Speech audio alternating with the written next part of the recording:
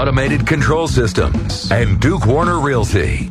The phone number again is 541-388-1110. Now, talk real estate only on FM News 100.1 and News Talk 1110 KBND. Central Oregon. Hello, Central Oregon. How are you today? It's a beautiful day here in Central Oregon. I'm to be informed by our weatherman that we're going to be looking for a little bit of partly sunny and cloudy afternoon. So here we are on a Memorial Day weekend. Hopefully you're having a wonderful day out there. Welcome to Talk Real Estate, your resource for relevant real estate information that affects our Central Oregon community. Thank you for joining our broadcast, and please remember this hour is dedicated to you, the listeners. So if you have any questions or topics, feel free to call in 541-388-1110. As that lead-in said numerous times, my name is Fred Johnson. I'm your host today, and I'm really happy to be here. I'd like to take a moment to start the show and acknowledge Memorial Day. Happy Memorial Day to each and every one of you. I won't subject you to a moment of silence while we're here on the radio. However, somewhere through the course of the day, take a moment to ponder the price of freedom, the price of freedom that we have here. You know, I looked it up, and there's a little bit of history to Memorial Day. It actually started after the end of the Civil War, and it was called Decoration Day at that time to honor the Union and Confederate soldiers who died. You know, and that's one of the things that's different about Memorial Day over Veterans Day. And Veterans Day is great. It honors all of our people in uniform, past and present, that have served our country. But Memorial Day acknowledges the sacrifice, the ultimate sacrifice, those mothers, fathers, grandmothers, brothers and sisters that received the message that one of their loved ones was lost in a conflict, that allowed us to have the freedom and have the privileges that we enjoy. It dawned on me that words that we use and take a little bit for granted, such as freedom, rights, entitlement. You know, there's a number of places in the world where really those words aren't acceptable. And you know, there's obviously any one of us can turn on the news and see what's happening with some of the warlords and ISIS and all of that.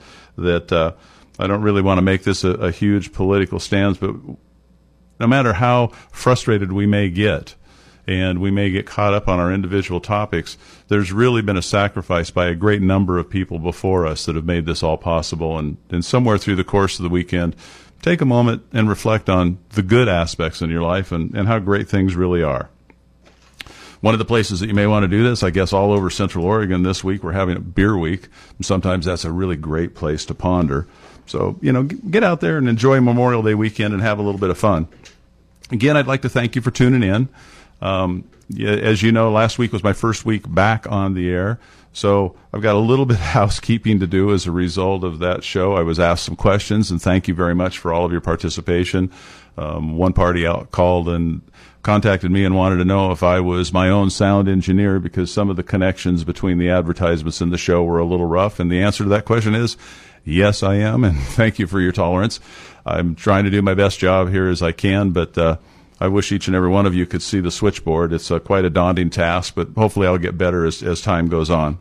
Another one is I really encourage your calls. Please call in. This is an interactive show, and one of the things that I'd like to do is offer some giveaways along the way with some of our local merchants and participants that can make that happen. So, wow, look at that. I've got a call here. Let's see if we can put somebody on the air here. Well, again, my technical expertise is not what it could be. Are you there? I'm here. Hello there. Hello there. You're on the air. You're wonderful. Well, thank you so much for the call. Well, I'm excited to help you learn by making mistakes. Well, thank you so much. You know, every button here has its own mind, and I get to push things, whether they're lit or they're not lit, and then I stand back and hope for the appropriate action. So hopefully I'm coming across clean on your end. Yes, you are. And just as I always told the grandkids, let's get out there and make some mistakes because that's the only way to learn. Boy, isn't that the truth? Get out there, get involved. How can I help you today? Do you have a question or have? Yeah, I do. I have a 5 acres out here on Arnold Market Road. Yes, ma'am. And I've only had it for about a year, and I am enamored of the neighborhood and everything about it. However, looking into the future, say in another 10 years or so, Do you anticipate that the zoning lines are going to change in such a way that this might be able to be subdivided down the line? Well, and that's a really good question. Who am I talking to, please? My name's Linda. Linda, thank you so much for the call in, Linda. That's a great question. And if you listened last week, one of the things that I mentioned was that there was going to be some upcoming discussion on UGB. And this is the UGB topic that we're talking about. And I've been talking to some people. I may be able to bring in somebody that we can interview that can offer a little bit of clarity. In today's show, I'm going to give a little bit of a backdrop and a little bit of history as to how that process has started, why it started, and maybe an overview as to how long it takes to proceed in that direction. So hopefully I'll be able to, at least approach some of the questions that you may have in that regard in a little more depth as we go on. But today, the quick answer for you is probably not in the foreseeable future. Good. Actually, I'm fine here, and I like having the space. I lived in Tumalo on Laidlaw Butte, and boy, when it sold, I was so lucky to get out when I did, because now there's 5 strips going across Laidlaw and big houses, I understand, everywhere, and the 1,000 acres I had behind our house to roam is gone, and it's neighbors now. Well, that's exactly right, and that's really one of the the overall purposes of the urban growth boundary process is to keep as much open land available for getting out and kicking and roaming around as we would like. And one of the things that a lot of people don't realize is here in Deschutes County, 82% of the county is publicly owned land. It's either BLM land or National Forest Service land. So, what percent? 82%. 82% of the county.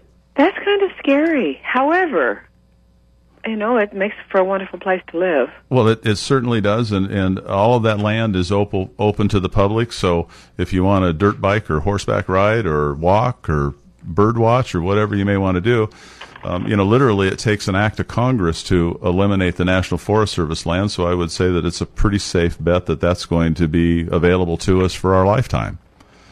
That's terrific, because I'm about 5 minutes from Horse Butte. Oh, good for you. Well, there's some wonderful riding out that way. One of the things that the people enjoy out that way is that if they have a horse, they don't need to trailer the horse to go anywhere else, because they can just ride for miles just outside the back fence. Right. Well, I heard it goes all the way to Paulina. It does. It does. It goes all the way east. There's literally thousands of acres, square miles out that direction. You can ride to your heart's content, but before you take off, I would advise you to let a family member or somebody where you're going. Yeah. So if you don't make it back, they know where to come looking for you. Yes. Okay, so I'm safe for the foreseeable future. Linda, you are definitely safe. There's sort of a 2-stage process. I'll give you that much to it right now. With the urban growth boundary, basically what happens is there's the boundary itself, and then there's a reserve area, which will be the area that would be the next on deck to be taken into the urban growth boundary. So that process allows for, generally a 5 to 10 year minimum period of time before that would happen. And has this southeast section I'm sure it's not even touted to be on reserve yet. It really isn't. There are actually some sewage issues to the southeast corner, because the southeast is actually a little lower from the ridge going to the south from where the sewage treatment plant is. So that's one of those areas where there's some engineering issues that are going to stymie the growth in the foreseeable future southeast. And one of those issues is rocks. We do have rock in Central Oregon, don't we? Mm-hmm, but I love it. Beautiful. There's a big rock ridge on this property, and it divides the barn, and everyone says, gosh, it seems like it's bigger than 5 acres. And I think that's because it's wild, and it has this rock ridge, and it has wild things on it. Well, Linda, thank you so much for calling in. It sounds like you've got a little slice of heaven out there, and really appreciate your call and your support today. All right. We'll keep making those mistakes. Oh, thank you so much. You have a great day. Thank you. Bye-bye. We're going to sign off right now for a little station identification, and we'll be right back to you shortly. Thank you so much for tuning in to Talk Real Estate. And welcome back to Talk Real Estate. with Fred Johnson. I'm your host, and it looks like we may have another caller on the line here. Let's see who's calling. Hello, you're on the air. This is Fred Johnson. Yeah, hello, Fred. Hi, what's your name, please? My name's Jeff. Hey, Jeff. Thank you for calling in today. Yeah, I was just wondering if you could perhaps look into your crystal ball and give me some idea of what you think land values are going to go in the future in the Lapine area. The Lapine area? Yeah. Well, Jeff, I'll tell you, if I could find that crystal ball, I would be one blessed human being. I wish that I had the future in my hand. In my business, that's a great way to go. The Lapine has done a number of things to move forward in the values, but the reality is Lapine is, if you will, it's sort of a secondary market. There's not an awful lot of employment opportunities for people. You know, the sewage issues have been dealt with a little bit out there, but as the sense of community starts to take shape, that's really the way that we start to see appreciation. And I don't really know. I don't have those numbers with me, but I do know that there's still a high percentage of second homes in the Lapine area. And that's kind of what we need to establish our baseline for appreciation, is sort of that, that scarcity, that neighborhood feel, the services and all of that, and it starts to move up. And Lapine, because it was a secondary market, when we went through our recession period, or whatever you would like to call the recalibration, or whatever term you like to use for it, it was hit fairly hard, particularly with those secondary homes. So it's taken us a little while. I guess the easiest way to give a model to you of that, Jeff, is to sort of put on your appraiser's hat for a moment. And, for an appraiser, it's really easy for them to find value, particularly in a tract home scenario, because there's one of four floor plans. The garage is either on the left, it's on the right, the price per square foot, what's sold, how to compare it. It's real easy to have a baseline of value. And then you can compare that value to replacement costs and sort of know where you are proportionately. When you go into Lapine area, and there's miles of small acreage properties that, some have wells, some have sewers, some can have wells, some can't, or septics, excuse me, I didn't mean sewer. That seems to be the issue in finding those values and moving forward. And I know that sounds an awful lot like I'm dancing around here, but as there's more continuity to your neighborhood, and there's more like-kind properties that have value, that's going to help your property. And the property that's adjacent that maybe has the single wide on, that has had a series of sheds added onto it and has a little car collection in the front yard, maybe isn't going to help quite as much. Okay. Are you in a small acreage property? Yeah, I just recently moved from Bend out to an area close to the Quail Run Golf Course. Sure, nice area. And I have like an acre and a half out here, and just kind of curious as to where it could go in the future. I'm happy with what I've got right now, just as a place to live, but of course always interested in, what may be coming down the pike as far as values. Well, and the other thing that I would offer to put a little silver lining on it, if you will, is that with the property prices that we're currently experiencing in Bend, and as the core properties are starting to appreciate, depending upon whose figures you take, but right now it seems that 17% is about, it is fairly common benchmark that a lot of different entities are using to talk about appreciation in our market. What's happening is at the entry level end of the market, if you will, in that under $300,000 price point, what's happening in Bend is basically if someone was looking for a home $200,000 or under, there's really not much available for them. So then their options are to go out, and it's Lapine to the south or Redmond to the north. And then after those start to enjoy some growth, then it seems that Prineville comes into play sort of as the second tier. At least that's what has happened to us. You're saying, yeah. I kind of noticed with the mild winter that we had this year too. There was a lot of people that have been put off by the the drive into Bend from the Lapine area, but it wasn't an issue at all this year. And a lot of times we get complacent about changes in weather, and I'm just wondering if that could be a factor. If we have several more winters as mild as the last one, that could lure more people from the Bend area out into this area.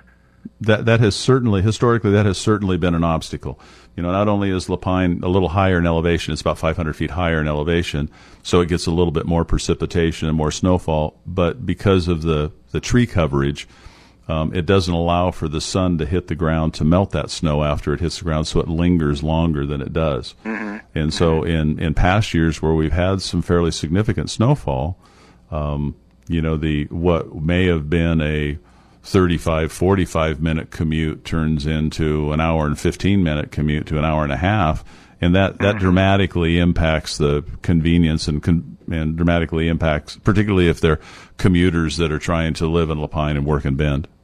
Right, yeah. Right, so. Well, we didn't really have that this year. Like I'm saying, if that's a long-term trend that we're seeing, like I'm saying, it could lure, more people out into this area. And also the low water table, there's pluses and minuses to that, but, you can drill a well here and hit water within 30 feet as opposed to 800 feet of rock in the Bend area. And that does have the negative effect on the, the sewage situation, but on the other hand, the low water table is a plus. Well, in some regards, yes, but we're seeing some water quality issues in those shallow 30-foot wells. And so some of the wells that seem to be performing a little bit better in the Lapine market are those that go to, they're not the 700-800 feet that we see east of Bend, but in the 150, 200 feet range. Then it gets down below that basin that we have there with the Little Deschutes River. And gets below the drain fields of some of those septic systems so that we don't have the bacteria and chloroform issues. So that seems to be, I've had a few of them, as I'm certain you're probably familiar, of those water tests that have come back that have needed some form of mitigation to be able to use them as domestic water. True, yeah. Well, Jeff, best of luck to you. Yeah. And please feel free to call in any time or email me direct if you have any questions or any topics you'd like to hear us discuss. We're here for you. Okay. I enjoyed the show. Thank you very much, sir. We'll talk to you real soon. Bye now. Well, hello, folks. I'm back with you, and thank you so much for your calls and support. That's it's interesting. So many of us live in Bend, and we all have a little bit different perspective of what our little oasis looks like. And, for those acreage properties, I think that the one thing that most of them can feel relatively secure in is that their values will move, and they will probably move up because there's really not an awful lot of that inventory coming in. And if we go back to, our basic Econ 101 and we start drawing supply and demand curves, basically, they're not making any more supply. I think it was Will Rogers that said years ago, to buy land, they ain't making no more of it. And, as the urban growth boundary expands and they do more developments and they cut anew their 200, 300 building lots, and then you can have 200 or 300 homes, that can happen, and that's the purpose of the urban growth boundary. That can happen within the boundary. But to the outside, if we can't divide the land into smaller pieces, then the number of small acreage properties that are going to be coming onto the inventory is going to be dramatically reduced. Not reduced, it's just not going to be increased. So, as I'd mentioned last week, urban growth boundary, I didn't realize how timely it was going to be. I said that it was on the horizon and would certainly be an issue coming forward this week. And what we see here is, oh my goodness, they're going to have a break on me here shortly. I just get kind of carried away and start talking and don't even realize what's going on. When we come back, we're going to talk a little bit. I'm going to give you a little bit of the history of urban growth boundaries. When they started in England, actually, in the 1500s. So again, you're listening to Talk Radio, Talk Real Estate with Fred Johnson, and you can call anytime at the station, 541-388-1110. We'll talk to you after the break.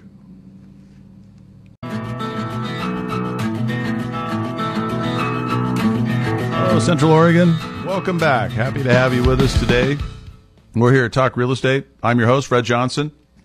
And today we've been talking about a couple of different things. Primarily, we've been talking about acreage properties, and it seems that quite a bit of talk is going on this week about urban growth boundaries. How is Bend going to grow? How safe am I in the place where I live, or how much money am I going to make if it goes big? And I think that this week it was pretty interesting. Our local television station, KTVZ, did a 2-part series about the need for urban growth boundary, the explosive appreciation, as it was referenced, as well as, was greed driving the rental market, so that it was placing not only scarcity on the market and raising the rates. And I've got a couple of people in mind to going forward to bring into the station, so that we might be able to talk with them about some of those topics and see how they go. What I'd like to do is, today I'm going to give you a little backdrop on the UGB, which is interesting. It actually has a history and a process, and sometimes, like our government processes, they don't really maybe work quite as efficiently as we had hoped. And in an area such as Bend that has had some growth, there's certainly some successes, but there's certainly some failures which lead back to it. And I think that one of the things that you'll hear from me a fair amount is I'll refer to things as ecosystems, and the reason that I do is ecologically as well as economically, things are connected, and there's a balance counterbalance, and we can't just go into these complex situations and point our finger at one issue and say, my goodness, that's the problem right there, and then lay the blame on that person. And of recent, it seems that it's relatively popular really throughout our country to, go after big business, go up after anybody that has a profit motive. But then, if we stand and look in the mirror, each and every one of us has a profit motive because we'd like to provide for our family and we'd like to do things. So, the quick answer to that is our greedy landlords pushing the rental rates up. And, in short, rental rates are pushing themselves up because that's what people are willing to pay. But there's always been a percentage relationship between value of the property and its rental rate. So, in other words, if someone were to go to the bank and take their money out and buy a rental house for cash, what they would be looking at is the percentage relationship between their rental income and the amount of cash that it costs to buy the property. Back in the day, years and years ago, we used to use what was called the 1% rule, which the 1% rule said that if you had a house that was worth $50,000 and you rented it for $500 a month, which is 1%, then that was a fair and equitable rate, and so on. So if you had a $100,000 property, that should rent for $1,000 a month. Well, if you followed that same model today and you went to a $400,000 home, that would mean that it would be up to $4,000 a month, which is quite extraordinary. Now we're seeing about half of that. So maybe a $200,000 home rents for a little better than $1,000, and a $400,000 home rents for a little better than $2,000. But still, what we're seeing historically, and I've got a graph here in front of me, and once again I find myself not being able to show you the graph, but what it shows is that if we're in a market that we're seeing 17% appreciation, the rental market is only moving at about a 9.5–10% appreciation rate, so it's lagging behind a little bit. So I don't think that our nemesis is necessarily the greedy landlord that's trying to push us out of homes. There were a number of things that happened with the last time that we had a value starting to bump up, and actually some larger apartment complexes got converted into condominiums, which basically took that inventory out of the available rental market and transformed it into ownership opportunities. But what that did when the market has shifted to where it is now, suddenly we don't have that number of available apartment buildings that was once in the inventory here in the city of Bend. So between our growth and between some restructuring, and then we're also, quite honestly, coming off of about a 10-year period of time that there were not a lot of properties built for rental uses. There weren't a lot of duplexes, fourplexes, apartment buildings built to fill that inventory and to fill some of the needs for rental properties here in Bend. There was, however, this morning. Was it this morning or was it yesterday? No, it was on Thursday, actually. It says here that there's a Eugene builder that is proposed a plan off of Bellevue over here, kind of over by the it's easy to give breweries as a reference point. Everybody knows where they are. So it's over by the Worthy Brewing Company there on the east side. And they're talking about building a 153-unit apartment complex. Which is a great thing. They're very happy about coming into the area. They're very, very happy about being able to bring some additional inventory into the market. And the other thing that was really quite great is they're using local contractors to do the building, local architects to do the engineering and design. So it's really quite a remarkable thing that there is additional inventory coming. We are definitely at a time where there's a bit of a pinch with that available inventory, and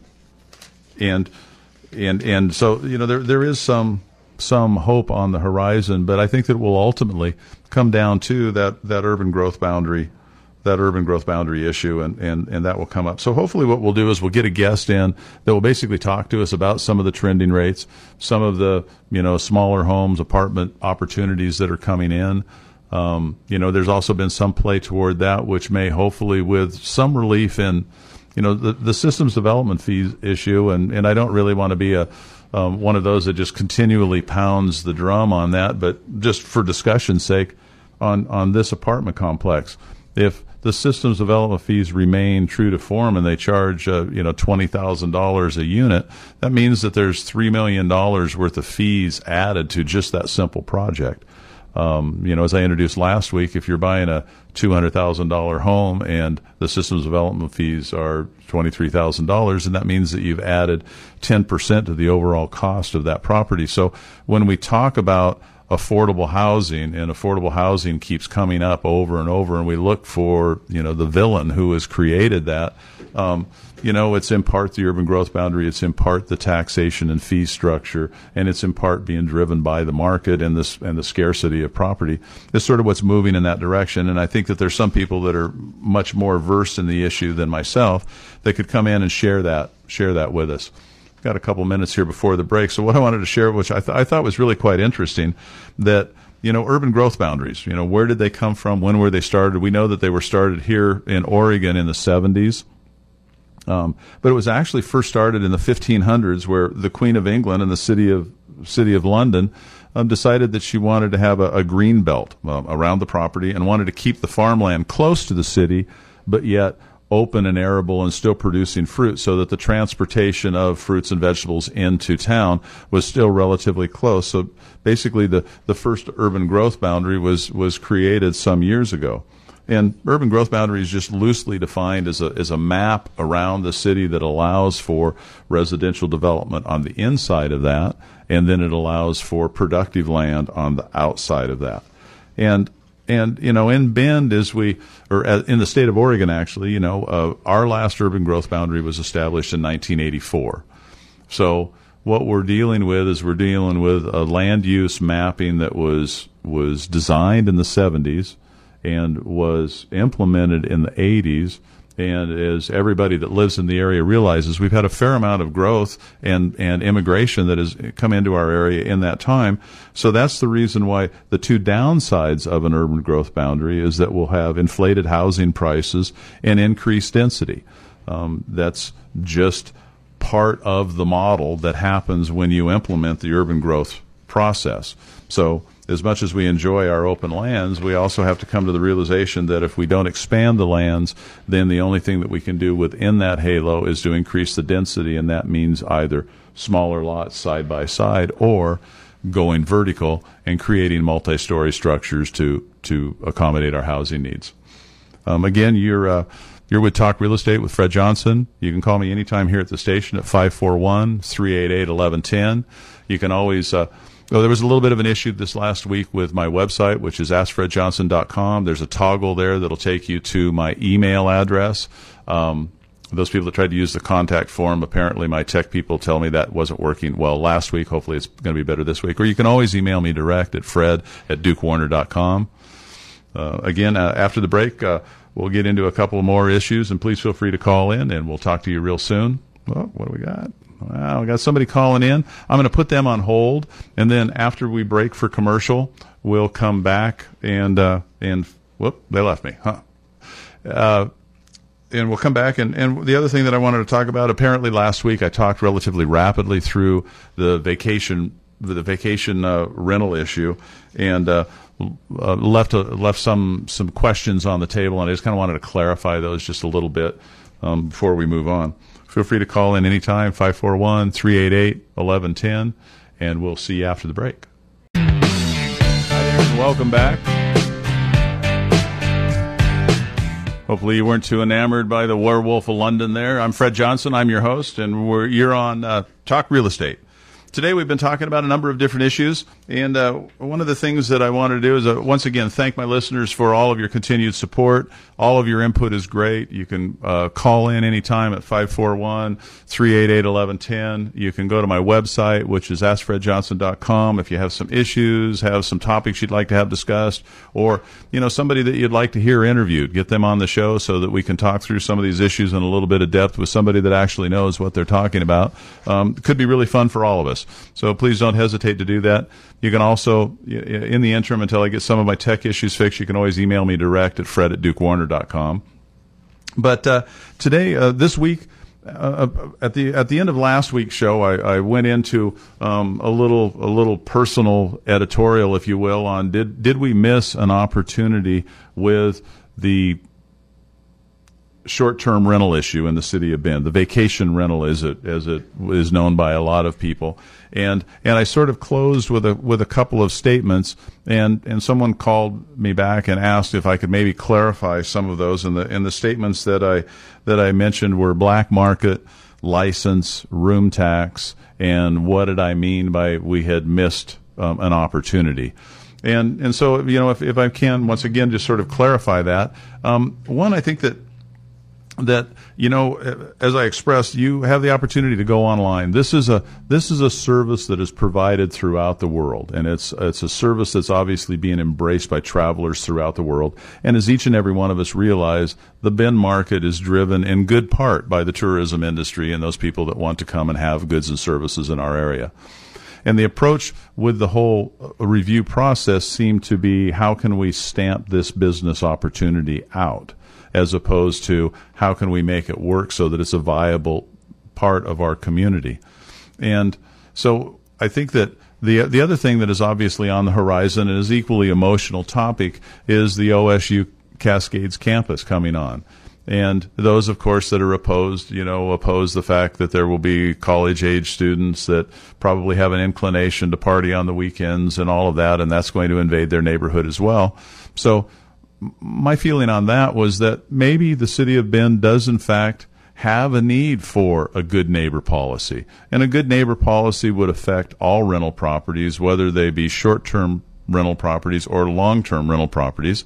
And the person after, I have no idea how to set it up, but after a series of complaints or whatever, then that effort would be directed to the property owner themselves to mitigate the problem and to allow the property to integrate well within the neighborhood. And again, I don't care if it's short-term or long-term. If you have, college kids that are having keggers every Monday, Wednesday, and Friday night, and they're really being disruptive, and the police have responded a couple of times, there needs to be some accountability there for that, and the landlord needs to take responsibility for that. It's not just a sole issue that deals with short-term rental properties. So I think that was one policy that could have been implemented citywide. Everybody would have embraced the fact that we have a good neighbor policy so that it does keep the disruptive rental properties in line. On the other hand, how are we going to license and tax those short-term rental properties? And for me, it seems to be a relatively easy process, in that if someone is running their short-term rental property as a commercial enterprise, in other words, they are marketing to strangers via the internet or online, newspaper, whatever, and they're basically trying to sell their vacation rental at a commercial level, then that is a commercial vacation rental, and that is one that should be licensed. And that is one that should also generate a room tax, because those are the properties that would be going in direct competition with our other motels and hotels that we have in town that are providing a like-kind service.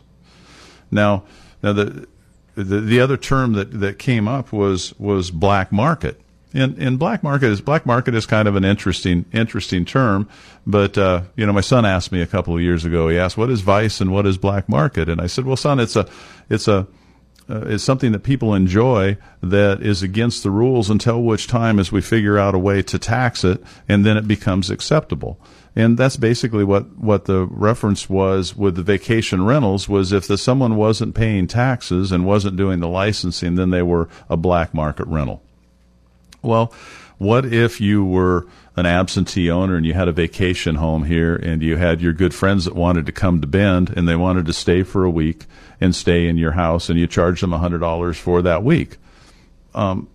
That's really not a commercial vacation rental. It probably doesn't need to be licensed or regulated anywhere. It probably doesn't need to be a room tax, because it's a shared issue between the friends.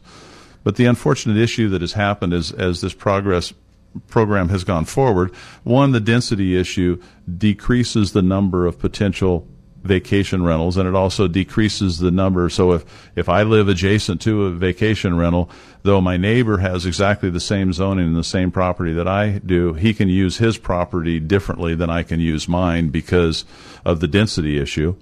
But more importantly, it doesn't create the revenue and the income to the city to be able to justify the additional staff that it would take to regulate that program, where the licensing and the tax base would allow them to hire a couple people. It would be very easy for them to police. They would just simply go online, type in vacation home in Bend for such and such a weekend, and those that come up verify that they're on their licensing list. And if they're not on the licensing list, pay them a visit and say, "Hey, you're a commercial enterprise and we'd like to have you licensed and we'd like to collect some tax from you."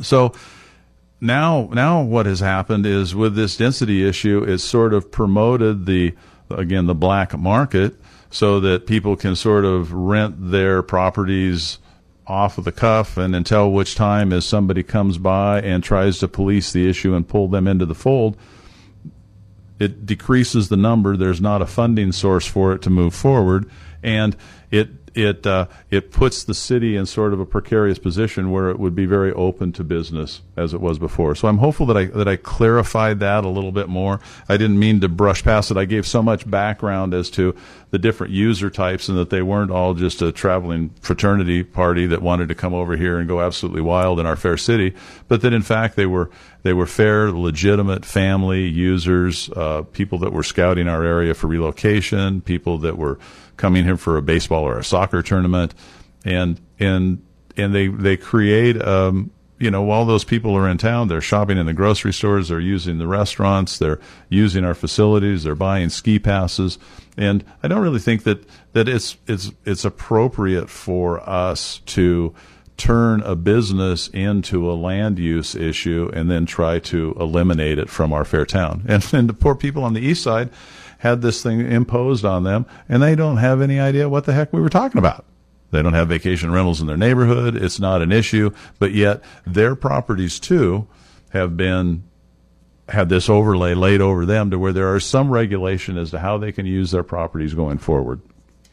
So anyway, there's my issue. I'm done with the vacation rental at this issue. I hope that our city fathers and city council members will readdress the issue and take a look at it, try to rein it in a little bit, and really try to lay out the groundwork for the forthcoming influx of students that are going to be coming into the area, which too will create a situation where there's going to be some backlash from the neighborhood when there's going to be increased density, more and more cars, more and more people, more coming and going, and so that particularly in close in on the west side, it's going to change the dynamics of the neighborhood fairly well. So again, I welcome your calls, your input. This next week we'll try to talk about something a little bit more favorable, but I also want to get on the defensible space issue. I think that's something that we really do need to discuss. But in the meantime, thank you so much for listening to Talk Real Estate with Fred Johnson. And until next week, have a great time, and don't forget to take a moment out there and